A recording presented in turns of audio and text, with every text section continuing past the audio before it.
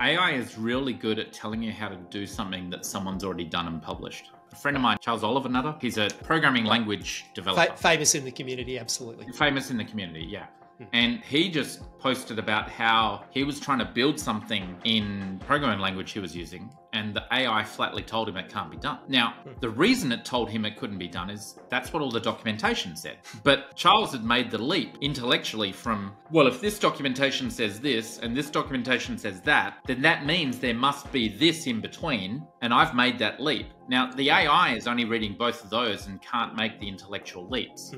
That's what we're missing in AI. Yeah, I think people need to understand that AI is fundamentally a bell curve of human knowledge right now. The creativity that you do is always at the extremes because that's the definition of being creative. It's creating something brand new. But the knowledge is in a bell curve. Everyone tends towards the middle. That's why all cars look the same now. They're all tending towards an optimum. AI is really good at that. And if you need to do something relating to that, AI is incredibly useful for you.